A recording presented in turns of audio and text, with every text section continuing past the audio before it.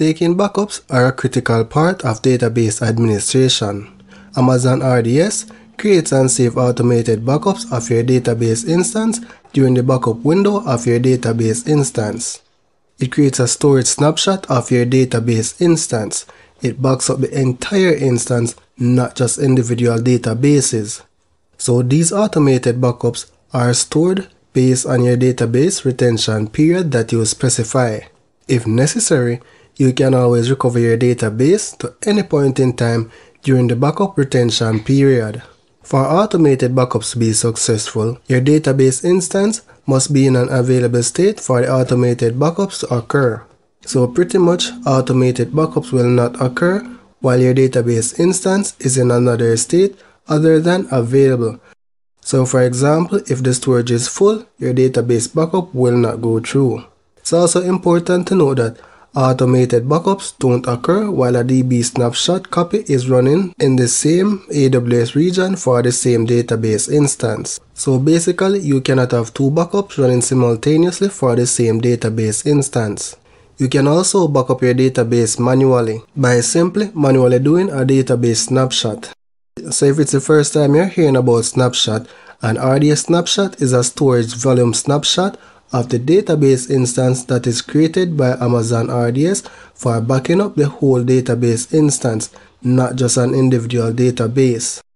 So how the RDS snapshot works is that the first snapshot of the database instance contains the full database instance. Subsequent snapshots of the same database instance are incremental. So this means that only data that has changed after your most recent snapshot is saved. If you choose to retain automated backups when you delete the database instance, the automated backups are saved for a full retention period. When you're deleting a database instance, you have the option to retain automated backups.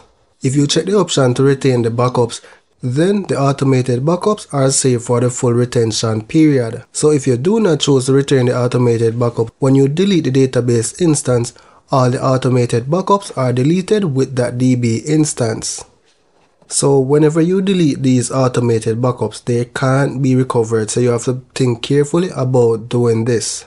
However, if you choose to have Amazon RDS create a final DB snapshot before it deletes your database instance, you can always recover the database instance. Or you can recover using manual snapshot, because manual snapshots are not deleted. You can actually have up to 100 manual snapshots per region. So just like if you are managing on-premise database, you have a window where you would schedule automated backups. Postgres RDS is no different. Automated backups occur daily during a preferred backup window. A great feature about Amazon RDS database is that if the backup requires more time than what is allocated to the backup window, the backup continues after the backup window ends until it finishes. It's important that you keep in mind that the backup window can't overlap with weekly maintenance window for the database instance.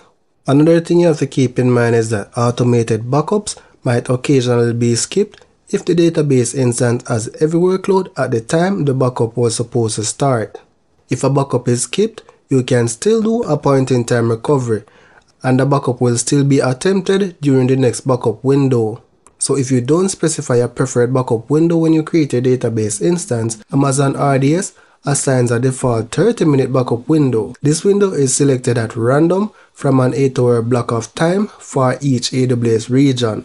For added disaster recovery capabilities, you can actually configure your Amazon RDS database instance to replicate snapshots and transaction log to a destination AWS region of your choice. When the backup replication is configured for a database instance, RDS initiates a cross-region copy of all snapshots and transaction log as soon as they are ready on the database instance. However, you must keep in mind that this will be at an additional cost for you.